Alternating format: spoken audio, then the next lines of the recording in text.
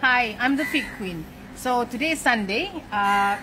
Interesting enough, I'm just going around the garden because we underwent a round of figs being, the figs growing, and we have actually kind of harvested, and we're noticing that the trees are pretty much resting right now. So I'm taking an audit check on which are the ones that I need to do a ICU or a backup.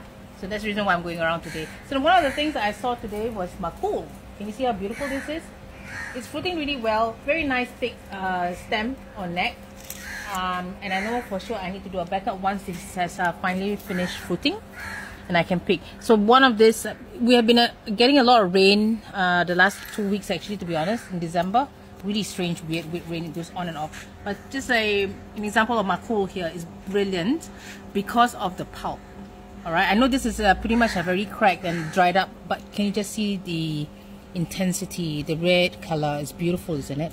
And I believe it's one of the sweetest figs that we have in the garden. So I personally like the green figs because I know for sure their pulps the pulp is always very red and it's delicious. I wish I could eat this, but I can't.